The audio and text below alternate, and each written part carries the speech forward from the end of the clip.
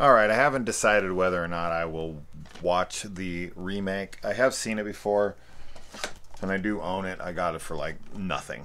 I got it for $3 or $4, something crazy cheap. That's the only reason I picked it up. I did see it in theaters. I was not a fan of it. I don't know if I'll rewatch it or not, but when I usually say that, I don't.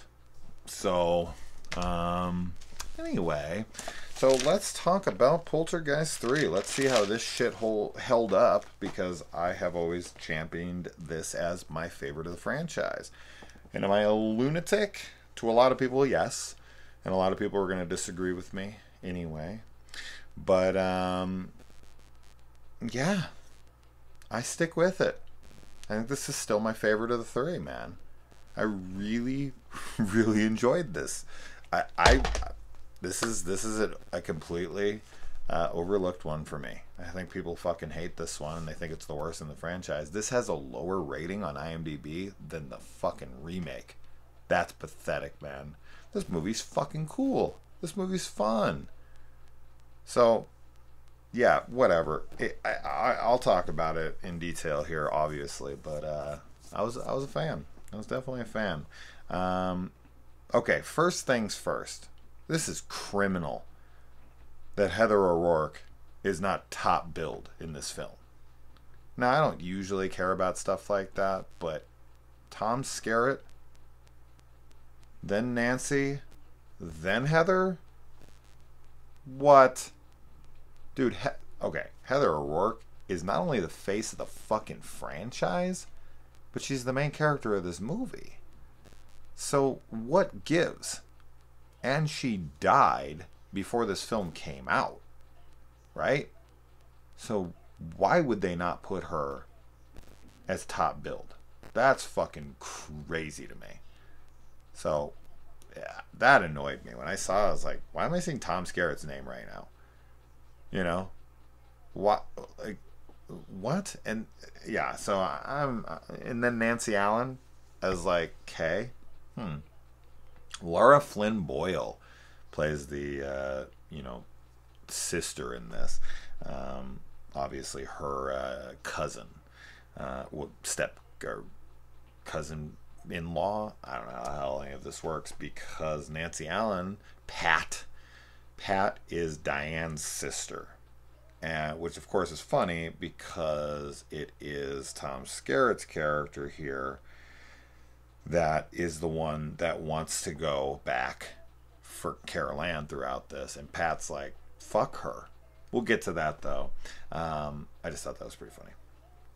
So we got this big high-rise building, some Nakatomi Plaza shit going on in here, and what was his name again? I wrote it down. I'm not seeing it right now. Not Scott. That's the boyfriend. I swear I wrote it down in here. No, Bruce. That's what it is. Like the Jaws shark. But yeah, so Bruce, who like operates the building, he's like the head of it. He's having serious issues with this building, but he works inside the building and lives inside the building. How cool is that? I love that. I mean, I don't know if I could do that. I don't know if I could live in this thing. I don't know if I could live in a high-rise like that. I just am real weird about that kind of stuff. I don't like being in big buildings like that. I always feel like an earthquake's going to happen. The whole thing's going to come crumbling down or something. I don't know. I don't like it. I don't like anytime I like go to Vegas and I have to stay in these huge buildings and I'm like fucking 30 floors up. I don't like it. I don't like sleeping up there, and I want out instantly. So like every night I'm always just like, oh man, one more night, we're out of here. I don't like it. So anytime I see people who are like apartments and they live in those ones that are like 30 stories up, I'm just looking at them like, oh hell no, I wouldn't live in there. I have no interest. I want to be on the fucking first floor or the second floor. Any of those I'm fine with. But once the buildings get too big, I don't like them. I wouldn't live in them. But I do like the idea of living in the same building you work in. That's pretty badass. Just like I like how he gives her the keys and he's like, who's driving me to work? And she goes in and she pops the keys in the elevator and she's driving him to work. I thought that was super cute. And Tom Skerritt, I love. I always loved him. I love him as the dad in The Other Sister with Juliette Lewis. I always like him. He's a good actor, and he's very, very likable in this movie. But Nancy Allen, on the other hand, is not likable at all. That being said, I was struggling with that throughout the movie. Not in a bad way, but just in a like, wow, what a bitch. What a bitch. Like, she legit has a moment where she's like, Carol Ann's not really our family. Let's ditch the bitch. Let's go. We got our daughter. This is our family. Like, sorry, too bad, so sad. Moving on. You know, I was like, damn, dude, this chick's cold-hearted. That being said, though, that does play into the film. Like, Carol Ann even comes to her at the, towards the end of the movie and is like, you don't care about me. Just let me go. Take your family and leave like you want to. And this is where she kind of has her turning point. And she's like, you know what? I fucked up. I do love you. I was just scared, this and that. So it actually makes for pretty good character development. I talk about this all the time. We always want to think we're going to be the hero. We always think we're going to want to do the right thing. And realistically, this isn't her daughter. And not everybody is just going to immediately be like, this is a child and she's related to me, so I'm going to protect her with every bit of my soul. Like, people get scared, man. She's seeing things that she never knew existed, that her brain can't even process. She's so terrified she wants to get out of the room. And if you're telling me that you don't believe there's people out there that would instantly react like that, like, fuck this, I'm out, I don't care who's in there, I don't care if it's my daughter, I don't care who it is, I'm gone. There are definitely people like that, people who genuinely love their kids, love their family, but their fear gets the best of them, takes over. It's very believable. You don't know how you're going to react until shit happens. And, somebody like shooting up a place and you grabbing your kids and this and that is one thing. And that's a heroic act in itself, for sure. But this is a different level. This is playing with things that most people don't actually believe exist. They are open to the idea. But a lot of them, if they actually saw this stuff, they'd be so scared they wouldn't even be able to move. They'd be scared stiff, like legitimately. So, I don't know. When I watch this, and I see her and how she's reacting, I think our initial judgment is like, oh, well, you should only protect her and this and that. And yes, I want to believe I'd be that person. And I'm pretty sure. But, dude, seriously, put yourself in these shoes. You've seen people coming out of mirrors. You've seen a woman who was touched and turned instantly into like a rotting corpse, and then your daughter came up out of her rotting corpse. Your brain would not be able to process this shit. You would be like, I want out of the situation. I'm sorry. I'm too scared. I'm a pussy. I don't care. I know I'm terrible, but I can't deal with this. I gots to go. There are so many people, probably more than 50%. We're talking the majority here, I think, would lose their fucking minds if something like this happened. And would not be able to take it and be like, I don't care who's in there, I'm out of here. So, anyway, I was just thinking about that when I was watching this. Like, what a bitch. And then I'm like, I'm still thinking, like, what a bitch. But I'm like, I get it. I get it. It's not your kid, right? So, would you rush back in after you saw all of this shit? I know a lot of you. I think a lot of you would straight up admit, like, no, I wouldn't. And that's okay. I get it. It's terrifying. This movie mostly plays with reflection. Everything is done in reflection. Everything's done in mirrors, puddles, whatever. Anything that can reflect light. All the gags, all of the horror, everything takes place within reflection. And all of that reflection gag throughout the film, the way that those effects are done, which, if I saw it correctly, the guy who directed this movie and wrote the film as well, maybe. Yeah, he wrote, directed, and I think he even did the special effects, if I saw that correctly. So, really, really talented dude here. And I also saw in the trivia that he formed a very close relationship with Heather O'Rourke in this movie. So, it must have been tragic that she died so shortly after the filming of this. But you can tell in this movie that she looks wrong. She looks off. Her face is puffy as fuck, man. She looks sick in this movie. from what I can tell, knowing that what happened to her, and he even said in the trivia, like, you can see her face is puffy. 100%. She's got like this really fat face in this movie, and it doesn't look natural. It doesn't look like she's just got like baby fat on her face, or she's, you know, maybe packed on some pounds or whatever. It looks like something's wrong, something's off, and I see that a lot of this movie. It's just something's not right, and it's really, really fucking sad. It's really hard to watch in that context when you're thinking about it. We find out that Carol Ann's IQ in this is 150, so I guess she's a super genius now, which plays into the movie Zero. I don't understand the inclusion of this at all, except for to introduce us to Dr. Satan, Dr. Satan. It's Dr. like Satan, but the way they say it in the movie, it just keeps sounding like they're saying Dr. Satan, and I keep expecting like Captain Spaulding to jump out at any moment and offer them the murder ride and some free chicken. But yeah, Dr. Satan. It's like Dr. Sartan from freaking Halloween 2018.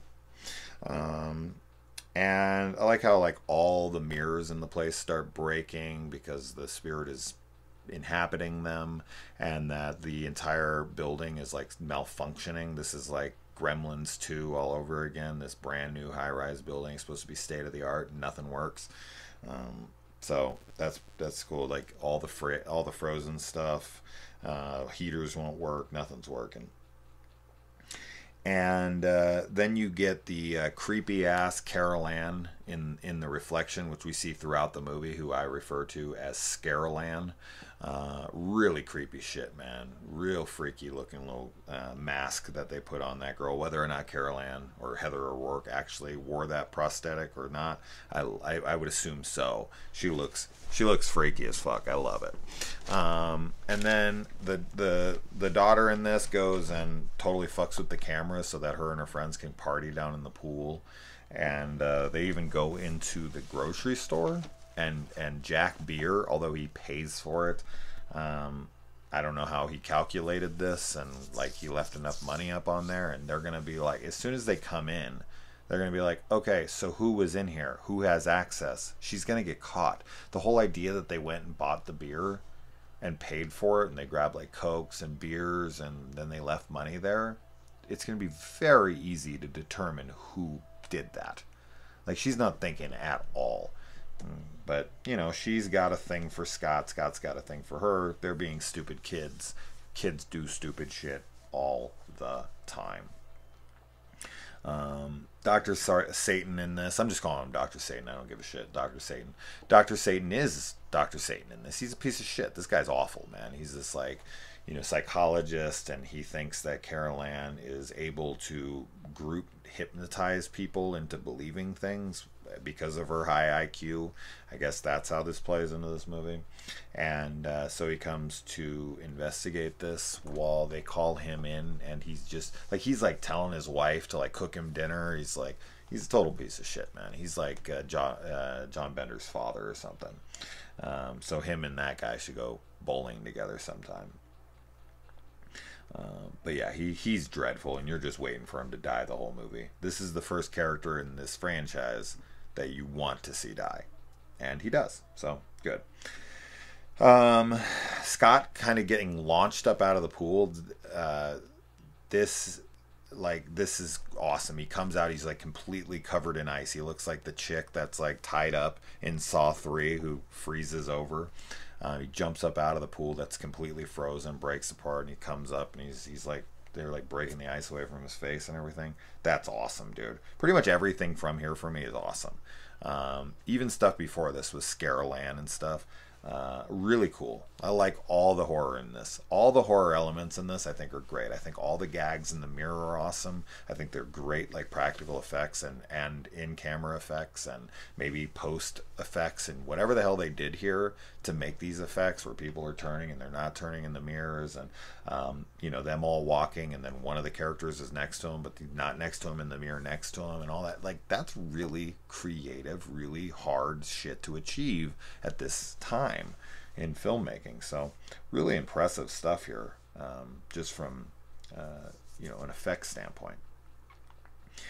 And the scene where Pat and Bruce are like getting pulled into Carolyn's door. The way Carolyn's door looks like it's melting, and then like Carolyn's being pulled out, and then like Tangina comes in and then like talks them, you know, is like lets them in on the trick, and then she like puts her face up and it's like damn you, and it's actually you know, Kane that's doing it. That stuff's all great, man. I love the look of that, the aesthetics, all of that stuff just is great. And this is where Pat's like, I'm out, I don't care, we got our daughter, you know, pretty closely after there. But then, you know, Tangina comes with them and she goes to the mirror, and as soon as she's touched, she immediately turns in to a fucking like dried out corpse, hits the ground, and then the daughter crawls up out of her. That is just straight up awesome. That's straight up awesome. I think it's probably my favorite thing that happens in the entire franchise. It is so fucking cool. Tangina is just zapped to death. She hits the ground, and then a girl crawls up out of her like Freddy out of Jesse in Nightmare on Elm Street 2. It is so fucking cool. I adore it. So right there alone, that's so cool, and I dare you to disagree with me there. That's just such a badass scene. And then after that happens, after the imposter Carol thing happens, as they're trying to pull her out of the door and this and that, when Tangina comes in, they're still somewhat doubting. They're not 100% like, and they're actually having to like decide whether or not they're going to go with Dr. Satan or they're going to go with Tangina. Like, I don't know. Do we believe that this is actually happening? Dude, you were almost pulled into a fucking parallel dimension by a demon that looked like, you know, the kid that you're sitting for. Are you kidding me? You're questioning things? No fucking way. So, yeah, I don't know. Anyway, and Donna, there it is. Donna crawls out of the dead body. And yeah, Pat wants to run out on Carol Ann. This happens after Tangina is killed and Donna crawls out of her. Dude, this is what I'm talking about. If you saw that shit, your brain would explode. And then I like that Scott and Donna both come out and they're you know, possessed, or that's not even really them.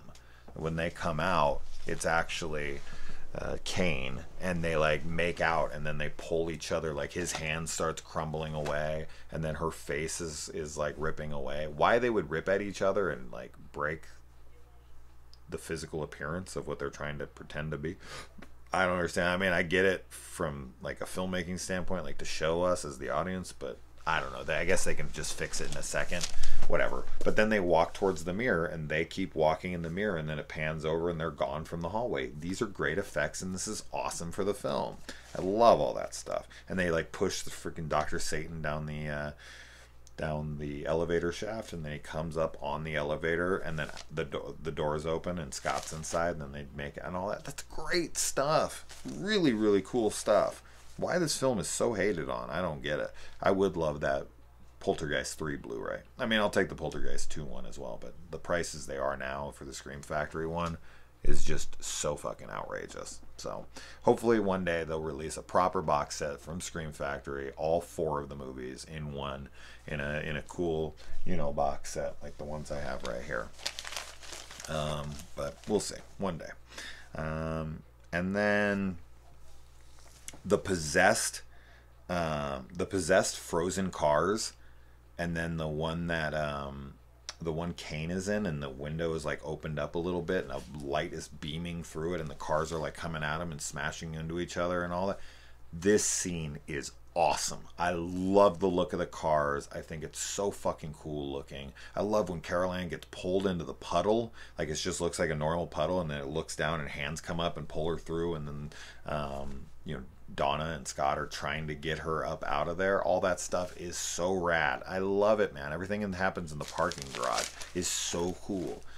Like, and then the cars smash into each other, and he lights the fucking Die Hard 2 style. He throws the Zippo into it, and it burns the cars, and they blow up, and then it like zaps, and it's just like the you know, sprinklers going off instead. it's all so cool, man. That whole chase sequence with all the frozen cars, the way the frozen cars looks, that's just so awesome looking. So I don't know, man. I'm gonna defend the hell out of this. I'm so glad this held up as well as I remember it, because I was gonna be bummed if it didn't. But now I'm glad that it did, so I can be one of the only probably positive reviews of this film, and probably the only person who says that he prefers this to all three. You know, of the three, this is my or four even. We'll throw in the remake. I definitely like this more than the remake. And the fact that this is lower rated than the remake on IMDb is criminal to me. And then yeah, Carol Ann has that moment where she tells Pat, like, I don't, you know, you don't love me, just leave. That's good stuff. And then Kane comes in and Pat decapitates him. This is a great sequence as well. My kids were totally fine, by the way, while watching this. They were totally fine in the second one, the third one. They were enjoying it. And I asked them after. I was like, "Did you like them?" And they're like, "Yep." And I was like, "What's your favorite one?" And they said the first one. But I was like, "Did you like all three?" And they were like, "Yeah, we liked them." And they went to bed, and I haven't had any issues yet. So hopefully I'm not like in 10 minutes dealing with kids crying and screaming, "Oh my God, the mirrors are coming to life." Even my daughter right now, she was getting in bed, and she's like, "Dad, can you close the mirror so I can watch the TV on the mirror as I try to sleep?" And I'm like, "You want to look into the mirror right now?" I didn't say this out loud, but I was like, you just watched an entire movie of basically haunted mirrors, and then she's like purposely looking into mirrors to sleep. She never does that. Never. She's never done that before. But now she's like, "Oh, I want to look into the mirror." It's a badass kid right there. Let me tell you what. And then, okay, so then Tangina comes out and she's like, "Look, I'll trade you. You can let Carol Ann go. I'll take you into the light." And then the whole like necklace amulet thing, I'm assuming that came from Taylor. Is that what that was? I don't remember it from the second one. It probably was. I just spaced it. But when she said it was like a Native American friend, or I was like, it's got to be his. So whatever. But she's like, "I gave you this and all this and that." I'm not really sure what this does. Because it didn't protect Tangina at all. So she got touched and immediately zapped. But then Pat gets touched a couple times, as does, a couple of them, and they're fine. They don't instantly die. So why Tangina immediately turns into a dead body and bursts and all that stuff, I don't know. I guess because she was a vessel for Donna to come through, and she allowed herself to be. I don't know, whatever. But she gives her the necklace, and then she doesn't really do anything with it. So not really sure what the necklace does in this film. Maybe, as I said, maybe I missed it, but it didn't seem to do much. But Tangina just kind of comes in, saves the day, and she's like, "Look, trade me for her." And she's like, "I got the necklace. I can save us all." And she's like, "No, this is the way it's got to be." And it's like, "But you gave me this necklace." Like, I don't understand. And then I love it. She's like, "I'll guide you to the light because I have the knowledge," and this and that. And then as soon as she grabs his hand, there's just like a light that's shining behind him, and they just walk towards it, and that's that. And it's like, you couldn't find that light? It was a Tangina that brought it to the forefront. It was just so funny to me that it was like, "Oh, okay, I'll lead you there. I know the way. I know the navigation. We'll go this way. I know the coordinates. Don't worry. I got the inside info." And then the light's like 2 feet behind him. She's like, "Oh, here it is. Let's just." You didn't see this the whole time? For like 100 years? That light right there. That's the light. The big light. The big shining bright light. That's the one. Go towards that. It seems like it'd be something easy to find. Like they're like, "Oh, it's hard for them to find." Doesn't look hard. It's right fucking there. It's right fucking there. And this almost feels like a bittersweet ending, because like it's good that they, got to live, and Carol Ann was returned, Donna, all them. I'm assuming Donna and Scott came back, but maybe not. I don't know. Were they there at the end? I can't remember. Were they? I don't know, but when they were marched off, it gave me the impression that they were dead. Am I crazy on that? If they're not at the end, I'm believing that Donna and Scott died. I'm just going with that, but maybe they are at the end. I don't know. Anyway, but yeah, so I don't like that Kane gets to go to heaven. Is that where Tangina's taking him? He don't deserve it. He don't deserve it. So whatever. And then we get this really stupid ending where they show the building and then lightning strikes all around it, and you hear Kane's laugh, like a hint for more. Kane's coming back. Tangina really didn't take him to the light. It like completely fucks up Tangina's sacrifice. Like, it kind of is very dismissive of what it just set up. Like, Tangina just sacrificed herself, and she says to Carolyn, like, tell her, it's over. It's done. I've taken care of this. This house really is clean now. She's good to go. I'm sacrificing my life. But then they have this tacked on dumbass, like, last moment of like, oh, or is it? The or is it is a total fuck you to everything they just set up. So cut that out. Like, that just needs to go. That whole, and what does it do? Is it supposed to scare the audience? Or is it supposed to tease them for more? Or is there going to be a fourth planned sequel or I guess a third sequel, but a fourth film if Heather O'Rourke didn't die? I don't know. That whole ending, though, can go fuck itself. But anyways, all right, so Poltergeist 3, there you go. I'm a big fan. What do you got? What about you guys? Anybody out there? Anybody with me? I know one other guy, maybe two, that are with me on this, that I really like. I want to say it's Brandon Kenshin and Keen Gross. I'm pretty sure those are my two Poltergeist 3 buddies. But anybody else? You want to add your name to the list of people who prefer the third or really like the third and will defend it with me? Get on that list. Let me know below. Adios.